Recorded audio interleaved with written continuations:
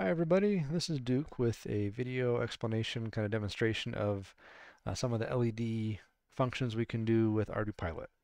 So here on the table right now I have kind of the standard default setup I guess for LEDs, and most of you aren't familiar with PixHawks or things like that, but there's a standard kind of LED color code that is used, and you can have your LEDs mirror that. So that's what's happening right now. I'm going to walk you guys through a couple of different scenarios in which you can use the LEDs to do different things. If you are familiar with PixHawks, then great. You might recognize some of the colors that we'll see here with LEDs.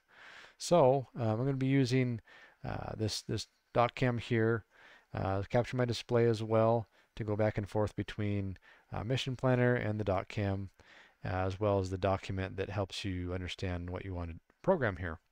So you can use the LEDs in ways that don't require any scripting at all, any Lewis scripting usage on the autopilot. That can be done, but as far as class goes, you'll need to at least try one of the scripts, and you can use it after that, or you can change it back to the standard configuration, whatever you want to do. Just want to make you aware of that. You will need to use some kind of script at some point during class to set up your LEDs. So let's go display capture here. Okay.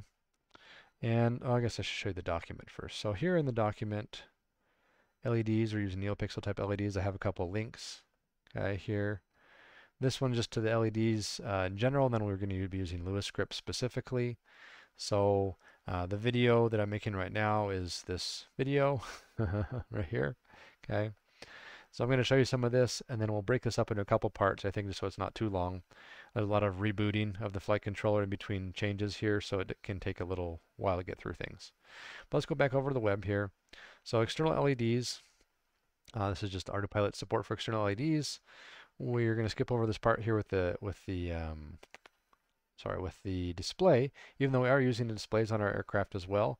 It's a simple single parameter change, so I don't really make you guys go to this page, but of course you can look at that if you want to.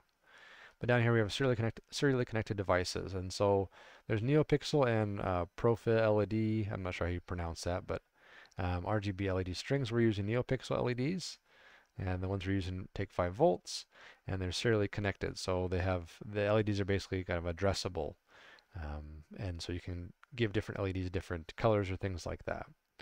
Okay, so down here we go to NeoPixel, and that's the page I was on a second ago. I'm going to walk you through this basic setup first, just to get the LEDs functioning, and then we'll go into how to use a script with them in a later video.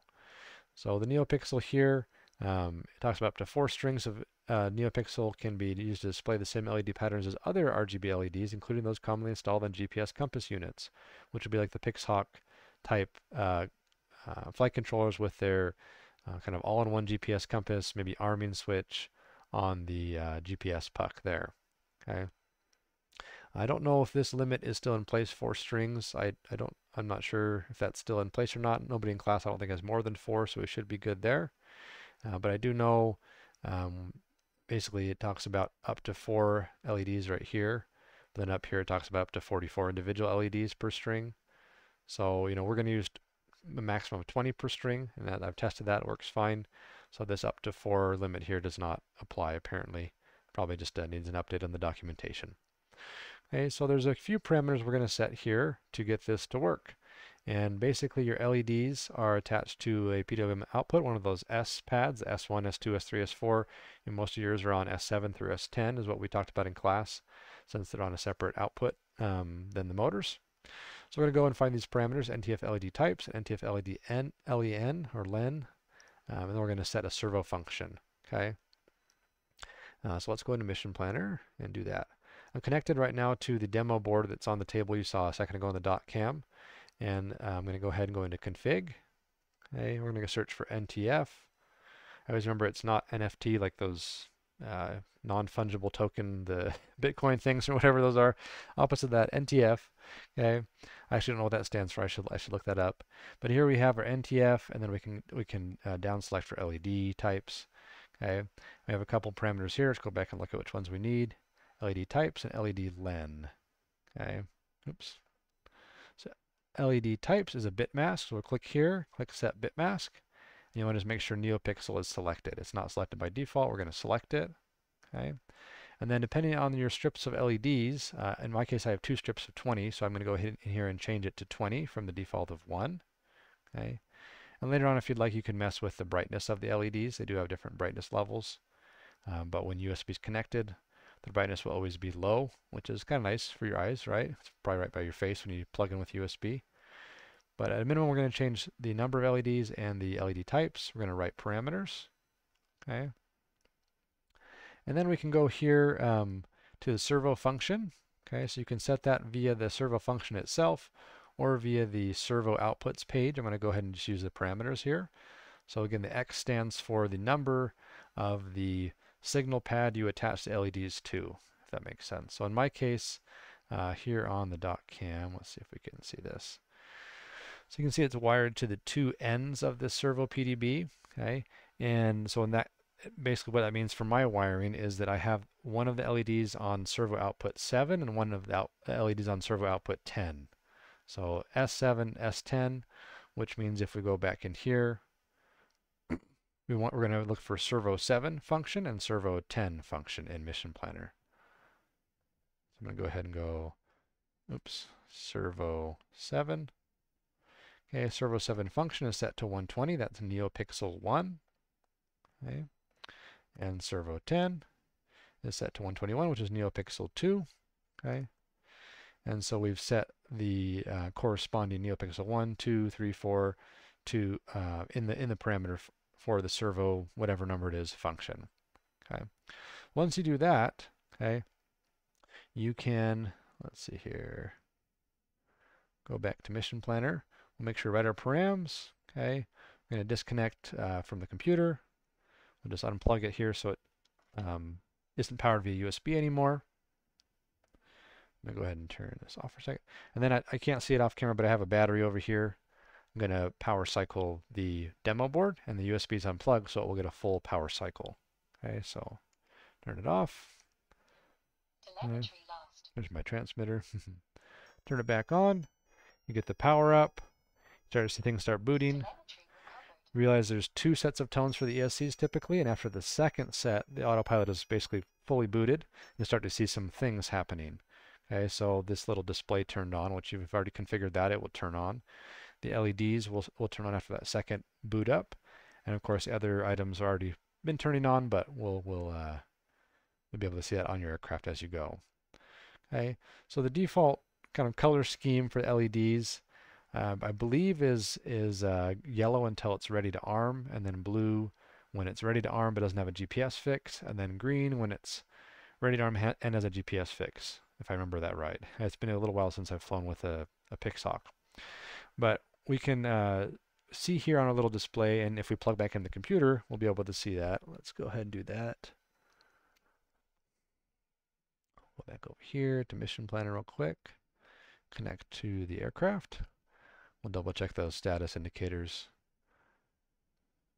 I think this is ready to fly, but yeah. So ready to arm, but no fix. So of course you can fly in altitude hold or stabilize mode or something like that, but there's no GPS fix. I believe when it gets a GPS fix, which probably won't happen here indoors, it will go to green flashing. I'm trying to remember for sure, but anyways, it's ready to arm. So I'm going to go ahead and arm the aircraft with my transmitter. Okay, I'm actually go back to the dot cam for a second so you can see that. There we go. Okay, so when I arm it with the switch right here, okay, the LEDs go solid. And in this case, I'm flying around, whatever. I'm still have a GPS fix. So that's one color scheme you can use. And go disarm and it starts blinking again. Okay. That's one color scheme you can use. If you want to try other color schemes, there are a couple other ones that are built in by default, as in without using Lua scripting. So if you go to the config menu here, we're still connected to the copter. We'll go over, make sure I'm recording this. Okay, good. Go back to our NTF parameters underscore. And there is this, let's see, NTF LED override, okay? The source for the colors and brightnesses for the LEDs. If you expand this out, you see there's a couple different options here. And if I go and I choose the standard, we're not going to use scripting AP perif right now. We're going to try Outback Challenge, okay? And Outback Challenge has like specific color codes for safe to approach or not safe to approach the aircraft. So we're going to change that to Outback Challenge, write our params, okay? And they actually changed kind of instantaneously. So we'll go over here. We didn't have to do a reboot. That's kind of nice. The LEDs changed to solid green as soon as I hit Outback Challenge and wrote those parameters. Okay, the Outback Challenge parameters, I think are supposed to be green if it's disarmed, and then it goes to red when you're armed. Okay, so let's go ahead and try that out. I'm going to arm the aircraft. Okay, there we go, red LEDs. So not safe to approach the aircraft is the idea here. Disarm, back to green. So kind of a green-red sequence there. There's one other one, let's see, that I've tried in here. It's the traffic light. Click for me. Mission planner's being funky. Let's try this again. There we go. Traffic light has a different pattern sequence, excuse me, as well. And Mavlink scripting AP perif, well, you can use that for scripting as well.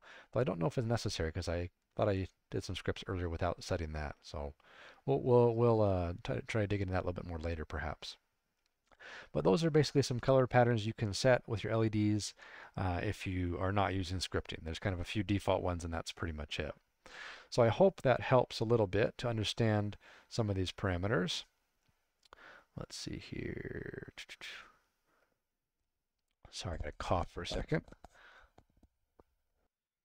Excuse me. Okay, so I hope that helps with some of the setup there for the basic LED functions, making sure your LEDs are working, that they are responding to certain inputs and things like that, signals from the flight controller. Again, those are all done without any Lewis scripting involved. Okay, and now I'm going to break the video here. We'll do some scripting in a second. But if you like these color patterns and you want to use them after class instead of the scripting patterns, then that works great. All right, sorry, my mission planner was talking to me. I don't know if you guys heard that. All right, so we'll stop the video here and I'll see you in the next one.